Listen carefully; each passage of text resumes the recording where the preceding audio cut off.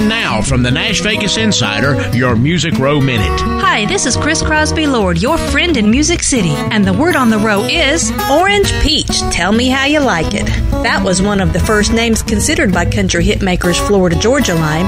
You have to wonder if That's the Way We Roll would have had the same impact from a band named Orange Peach, and if they would have been able to stay on top if they had chosen the name.